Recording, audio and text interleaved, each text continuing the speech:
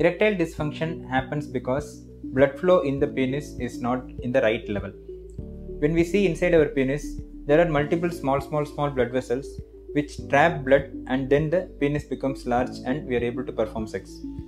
In erectile dysfunction, what happens is, especially in a patient who has a long-standing erectile dysfunction or has had diabetes and has erectile dysfunction, these small blood vessels are damaged.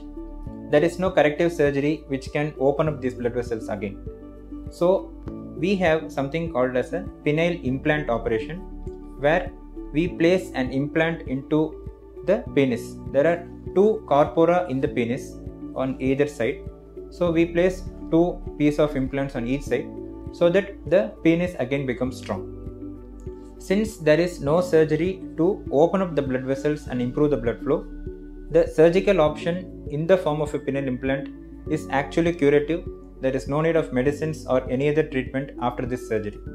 So if you are suffering from a long-standing erectile dysfunction, visit an andrologist to know more about penile prosthesis.